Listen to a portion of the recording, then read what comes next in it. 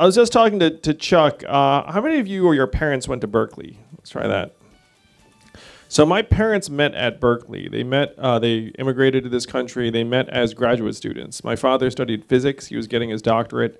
My mother was studying math and statistics. And so my brother was named after the Lawrence Observatory. We used to joke that my parents got busy there, but I'm sure they did not because they're very sedate Taiwanese grad students. And then my father got a job at GE in Schenectady, New York, where I was born. So I was born in Schenectady. It's upstate. It's about 3 hours north of New York City. And then my father moved to IBM when I was 4 or so. So I grew up in a neighborhood that frankly did not have many Asians at all in it. But I feel like I was sort of an accidental East Coast Asian because my parents actually loved this area. They met at Berkeley and they wanted to stay here. But then my father just didn't find a job that he wanted here in the Bay Area. So my brother was so taken with the fact that he was born here that he actually came back here for school at Berkeley. So Berkeley is very much the family school. It's where my parents met. It's where my brother was born. So we spent a lot of time here. And I have to say, where you all are growing up is singular. This is like not like most of the country. I hope you know that. It's like, so I'm looking at you all. You're high school, like sophomores, juniors. Go ahead, shout it out because I want to get a sense. Freshman, junior. I find myself asking, like, how did they get you here? Was there some kind of inducement? Sort of, I prefer not to say, that's funny. Some sort of academic credit, I can sense it. Oh, it's true, it's like a Saturday afternoon. These kids are here, they're like captive. So, I get it. So I grew up, my parents were very into school. I went to Chinese school on Saturdays. And then I was told to do well in school, get good grades. So I went to Brown University, studied economics and political science. I went to law school at Columbia. And then I was a corporate attorney in New York doing mergers and acquisitions and banking transactions. Very fancy sounding. But it was a really crummy job, I thought. So I went home to my parents and said, this is not the job you raised me to do. And my parents were like, what are you talking about? It's a great job, because it was a very fancy job. They'd been bragging to their friends about how their son had this very fancy job. And I was like, no, this is really not a good job. And so I left to start a company. And I was about 25 years old. How many of you are thinking you want to be entrepreneurs, the young people here? So you should at least pretend and raise your hands. Oh. So I wanted to be an entrepreneur. I did not know this when I was your age. I was just like, I'm going to do well in school. I'm going to kick butt. I'm going to get a good job. And then what happened to me is you get the good job, and it turns out it's not a good job. And then Sanjeev knows what I'm talking about, and other people know what I'm talking about. Sanjeev went and started his own company. And one of the things my dad said to me, so my father generated 69 US patents for GE and IBM. And he would come home. I remember this vividly. I was about your age. I was in high school. And my father would be angry because he said that his managers were people that couldn't invent anything. And so what happens is if you were in the lab and you couldn't invent anything, this is according to my dad, you became a manager. And so what happened was all of the white guys were the managers and all of the Chinese guys were actually inventing things. And he came back and he swore up and down. He was like, why are these guys bossing me around? Like, they couldn't hack it in the lab. Why are they my bosses? And I heard this and it really made an impression on me when I was your age. And I remember thinking to myself, if I can make it happen, I want to have a career that does not depend upon someone else like approving or someone else signing off on me and my work. So that really stuck with me. And then when I was 25, 26 years old, I decided to start my own company. Now, raise your hand if you've actually run your own company, because I know there are a few of you. Sanjeev, some of the other panelists, raising your hand. So starting your own company is very hard. It's probably one of the reasons why some of you did not raise your hands just now, because you're like, hey, starting a company sounds super hard, and I have no idea what I would start. And that was my experience. I started this company in my 20s, and we raised about $250,000, which was a lot of money for a 25-year-old, 26-year-old. And we had this minimum mini rise, and then we failed. And everyone who knew me knew that my company had failed. My parents were pretending I was still a lawyer at this time. They were like, oh, he's doing great. But anyone who knew me knew that my company had gone out of business. But at that point then, I thought, well, I really want to be an entrepreneur. I liked it so much more.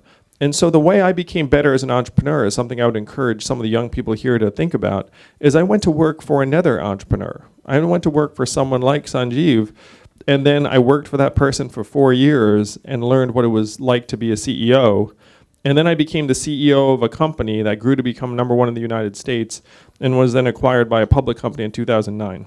So that was my business success, but I couldn't have gotten there if I had not started my own company, failed, worked for an entrepreneur, and then been made CEO. I was 31 when I was named CEO of this company. It was quite small, but then the company became pretty significant and was then bought by a big public company. So this is the time when I started doing things that I think BRI and CLUSA would really like. It was 2009. My company was acquired, and I made a lot of money, or like some money. You know, it felt like a lot of money. This was before I had kids. You have kids, and all of a sudden, it's like, that wasn't as much money as I thought. But, so I thought, well, what am I going to do to try and solve the problems of the world? Because if you're an entrepreneur, and this is one thing I would encourage the young people here, you want to find something that you really want to fix. Like Sanjeev saw that there was some point of care issue in the healthcare industry, and he said, you know what, I can improve that with my product. So the product, or the problem that motivated me at that time, and this is something that's relevant to you all, was that we had so much talent in the United States going to Wall Street and Silicon Valley, and not very much going to Michigan, Ohio, Missouri, Alabama, Louisiana, like any of those places. Now, some of those places, you've never been to any of those places. And it's cool. I had not been to those places either when I started Venture for America. So in 2011, I quit my job. I donated $120,000 to start a new nonprofit, a little bit like the people that donated money to start BRI or CLUSA. But Venture for America's purpose was to take smart young people, people very much like you all, and then train you to become entrepreneurs. And so what we did is we took you and then said, look, we'll train you and then we'll send you to work with an entrepreneur in a place like Detroit, New Orleans, Baltimore, Cleveland, St. Louis, and another 12 cities around the country. So I donated $120,000, and this is a trick. This is something you have to know if you want to start a business. You then have to start calling rich people, and then you ask them, do you love America? And then if they're smart, they say, what does it mean if I say yes? And then I say at least $10,000. And then 12 of them said, I love America for $10,000. So I raised 120 plus my 120, we had 240. And then it grew and grew and grew to the point where now my organization, Venture for America, has a budget of about $6.5 to $7 million. Thousands of applicants, hundreds of fellows. We've created several thousand jobs around the country. How many of you like documentaries? How many of you have a Netflix password? So there's a documentary with an Oscar-winning director about my organization that's now on Netflix. It's called Generation Startup, and I make appearances as like the Yoda figure or the Tim Gunn figure, depending upon your generation. So I then spent these 7 years helping create hundreds of jobs in Michigan, Ohio, Missouri, Alabama, Louisiana. This was my big public service. I was honored by the Obama White House, so my wife and I got to meet the president. This made my in-laws like me a lot for about a week. And then I was invited again to be an ambassador of entrepreneurship for President Obama, so then I spent some more time with him. And so I was being celebrated for this public service work that I had done. But then Donald Trump became president in 2016. And our community, I don't know how you all feel about Donald Trump. Like some of your parents voted for him, some of them did not. I responded to Donald Trump's election with horror, honestly. I was like, well, this is an emblem to the accelerating decline of Western civilization. And I started digging into why Donald Trump won. And there are a bunch of explanations out there for why Donald Trump won. And if you pay attention to the media, you've probably seen one of these. It's something like Russia, racism, Facebook, the FBI, like some combination of these things. But I dug into the numbers, and if you read my book, you'll see where I got the numbers. And the reason why Donald Trump is our president today is none of those things. The reason why Donald Trump is our president today is that we automated away 4 million manufacturing jobs in Michigan, Ohio, Pennsylvania, Missouri, Wisconsin, Iowa, all swing states that Donald Trump needed to win and did win. How many of you have parents who work in technology or you work in technology yourselves? So my friends in technology know full well that what we did to the manufacturing workers, we are now doing to the retail workers, the call center workers, the fast food workers, the truck drivers, and on through the economy. And that the reason why Donald Trump is our president today is that we are making it harder and harder for many American workers to find decent jobs and get ahead. So Donald Trump arrives on the scene, and who does he blame for this set of affairs? He blames immigrants. He says, it is the immigrants that are taking your jobs. We need to build a wall. We need to turn back time. We need to bring your jobs back. And that actually worked, even though a lot of the people that voted for him don't actually believe any of those things. Like if you actually sit down with them and say, hey, is he bringing your jobs back? He's like, no, I know he's not going to bring my jobs back. But they still voted for him. And I am here to say that all of this explanation is completely wrong, that it is not immigrants, it is technology. And it has been said that the opposite of Donald Trump is an Asian man who likes math. So instead of freezing time and trying to turn the clock backwards, which is what Donald Trump is suggesting, we need to turn the clock forwards. We need to accelerate American society so that it is able to manage what is the greatest economic and technological transition in the history of the world, which is what we are in the midst of right now. And Sanjeev and my other friends are making that happen all the time. Like, we know it. But the truth is that most Americans are not in position to benefit from it. And these problems are coming to the Chinese American community, the Asian American community in a particular way. And I want to delve into this a little bit.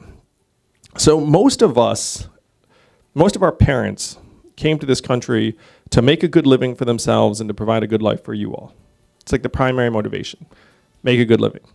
It's one reason why many people in our community voted for Donald Trump, because they only care about one issue, which is their taxes. That if they can keep more money and make more money, it's all they care about. Everything else is marginal.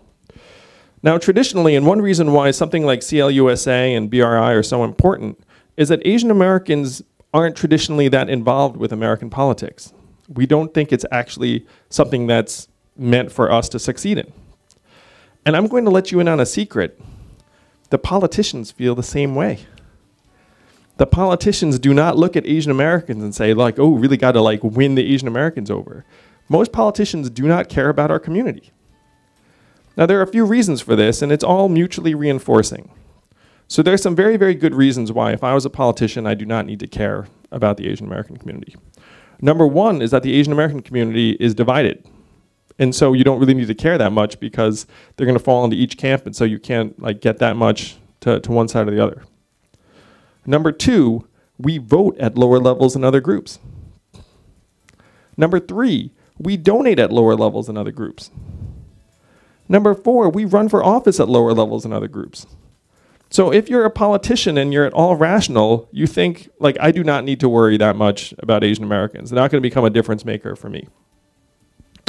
Now, I'm happy to say that this is starting to change, and we need it to change as fast as possible. And there are many reasons for it, but I'm going to lay out the one that I'm most concerned about. So I have two young children who are younger than you all, who are 6 and 3. So they're both Asian American. They're going to grow up in this country just like you. Now, the United States of America is projected to become majority non-white in 2045. And here in California, that's perfectly normal, because I think you all are a majority non-white already, right? Or close to it? Maybe not. Actually, I saw the stats. Well, what percentage of California is Asian American? It's about 15%. So like the last stat I found. So it's probably not quite at a point where it's majority, because like then the stats I saw from 2015 were that Asian Americans are about 15% here, about 50% of Berkeley, I know, and like UCLA, but 15% of the population. African Americans are about 7%, and then Latinos are probably around 15%. So you're looking at, so the state's still, let's call it like 65 to 70% Caucasian. Now, this country is projected to become majority minority in 2045, which is 26 years from now. That's because Asian Americans, the fastest growing minority group in the country, so we're going to go up from our current 5.6% nationally, up and up to, let's call it like 9 or 10. Latinos also growing very quickly. Now, there was this happy dream that we've had for a number of years that as America becomes more diverse, it will also become more racially tolerant, that we would like get along better. Unfortunately, recent events have led us to see that that was just a dream. And that unfortunately, if you look at world history, when a dominant ethnic group loses its dominance and becomes insecure and threatened, it tends to become more racist, not less. Now, let's say at the same time you were also to get rid of the most common jobs in that country. Let's call one of them truck driving. Driving a truck is the most common job in 29 states in the United States of America. There are 3.5 million truck drivers. 3.5 million truck drivers. 94% of them are men. Average age is 49. They make $46,000 a year. The average education is high school. Now, let's say you were to work in Silicon Valley and work on trucks that can drive themselves. There are very, very good reasons to do that. You will save $168 billion a year if you can automate away truckers. Now imagine if you were a trucker or a group of truckers, or you were living in one of these communities where trucking is one of the major jobs. And then you all of a sudden were competing with robot trucks that could drive themselves, that never stop.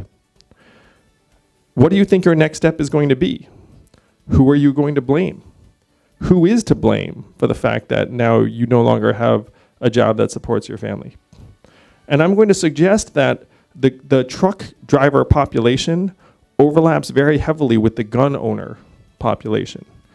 There are 300 million firearms in this country, almost one for every man, woman, and child. This is the most heavily armed society in the history of the world. Now, who is Donald Trump presenting as the boogeyman, the adversary, the antagonist? Who is our global rival now, according to Washington? China. That is right. And most Americans cannot tell the difference between Chinese, Chinese American, or Asian American. That is the truth. Now, you all might have seen that the CFO of Huawei was recently imprisoned in Vancouver. And I'm going to suggest to you all that that would only have happened to a Chinese company. That if China had arrested Sheryl Sandberg in Hong Kong for doing business with Tibet, that would be an international incident of the highest order. That would be front page news here in the US until Sheryl Sandberg was freed. Am I right? Now, why is it that the US imprisoned the CFO of Huawei, one of the biggest technology companies in China, in Vancouver, where she was speaking, and the US press, zero? The US press is looking at it being like, I guess that's okay. And why is that okay? Because she's Chinese. That had been any other country, there would be a daily story on this. But because it's China, nearly zero. So this is the place we are in right now as a community. This is like the hard truth. And I'm running for president. I am the first Asian American to run for president as a Democrat in the nation's history. But I'm running...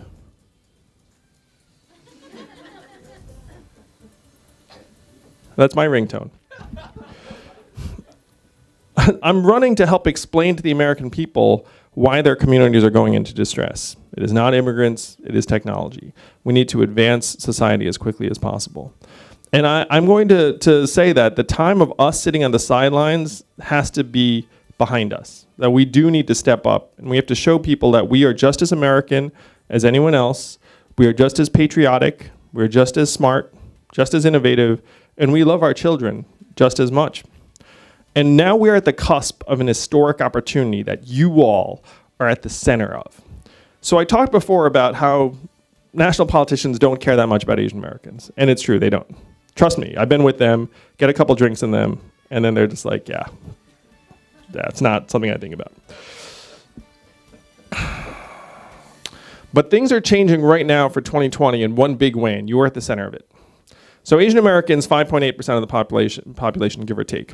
Not enough to swing an election. We're based in New York, California, Texas, states that can't really swing the presidential election until this time. How many people are going to run for president as a Democrat in 2020? What did you just say? 431. 431? Wow, that's even more than I thought. Other numbers?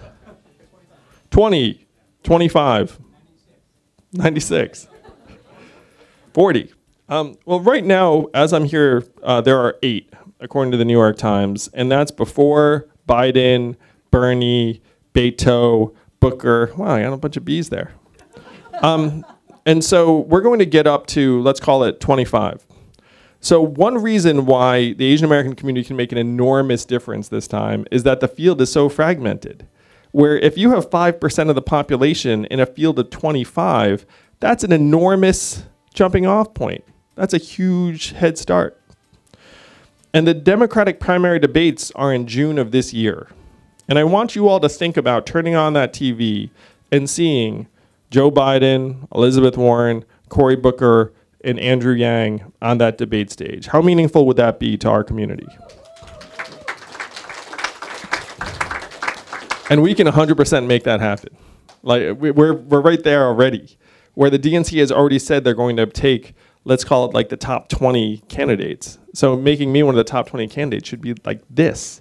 I'm already polling at 1% in Iowa, tied with Kirsten Gillibrand.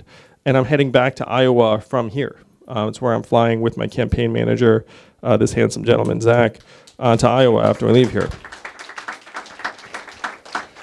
So number one, a fragmented field. So being Asian American, actually having that base make a huge difference. Number two, and this is the part that's relevant for you all. Now, some of you are studying politics. Some of you are like into this stuff. Why is it that people like me are always talking about Iowa and New Hampshire?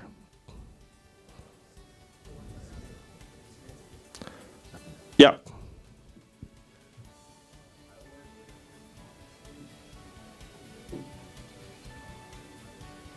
Primary, that's right. Well done, sir. I hope your civics teachers here be like, yes, he was paying attention. So right, Iowa is the first caucus state that's going to vote on February 5th of 2020. And then New Hampshire is going to vote a week later, February 12th, 2020. And out of this field of 25 candidates, like 15 or 16 are going to get wiped out by Iowa and New Hampshire. So that's why everyone's paying attention to Iowa and New Hampshire, because if you fall flat in those places, then you're out. Now, the order of states this year goes Iowa, where we're going this week, New Hampshire, Nevada, South Carolina, and then this is where it gets interesting, California. California's number 5. Historically, California was like number 20.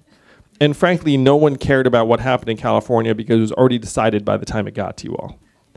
But this time, it's not going to be decided. This time, there are going to be about 8 candidates left who are going to come to California and fight it out for the nomination. And now, if you have 15% of the voting population of California, that's a huge determinant of who wins California and who becomes president. This is the first time in our nation's history that Asian Americans are going to get to choose who becomes president of the United States just based upon voting.